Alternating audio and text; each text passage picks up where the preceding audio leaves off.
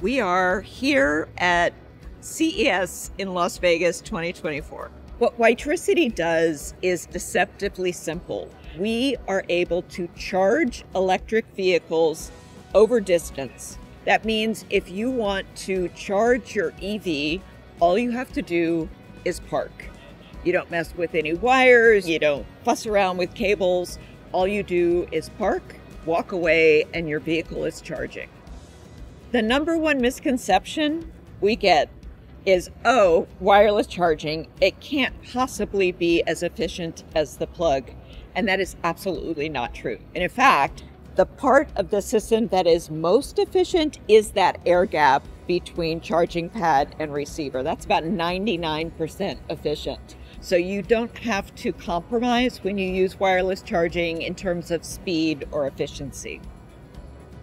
In terms of safety, our system meets or exceeds all emissions criteria.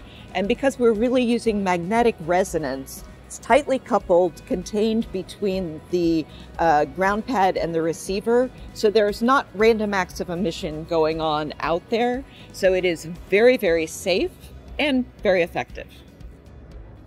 One of the things that we're showing for the first time at CES this year is wireless charging for golf cars, or as they're also called, low-speed vehicles. And these vehicles are a class of vehicles that are quickly emerging as alternatives to cars. So bringing a platform for this class of vehicles for wireless charging is brand new, and it's a really exciting thing we're getting a lot of attention for this week.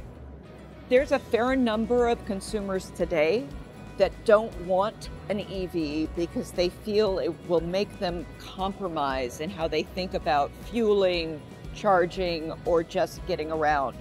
Wireless charging really takes away the compromise element and makes EVs just the powerful, fun, efficient, and eco-friendly opportunity for all of the transportation you need to have.